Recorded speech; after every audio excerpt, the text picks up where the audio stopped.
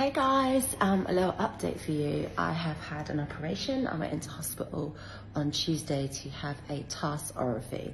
So what is a tarsorrhaphy? It is this. It is a permanent closure of the eye using stitches. Who is a tarsorrhaphy for? It is for people with a damaged cornea or a disease of the cornea. So in my case, my burn injury destroyed my cornea and I've had transplants over the years. But my cornea kept thinning, which meant I got lots of different defects, infections, and sadly what happened to me recently is I got a perforation in the eye, which means a hole in my eye, which what that means is when you have a hole in your eye, you obviously lose your eye. So I've had to have a tarsorrhaphy to save my eye, preserve the surface so that I don't have the eye completely removed. So I'm gonna look like this for quite a long time while my cornea heals, hopefully no longer than a year. I've also had some surgery on my right eye.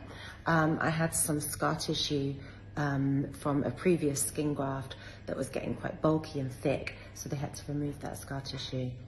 But other than that, I'm living life. I'm doing good. I stayed over last night in the hospital and always just super grateful for my vision and my eyesight in my remaining eye.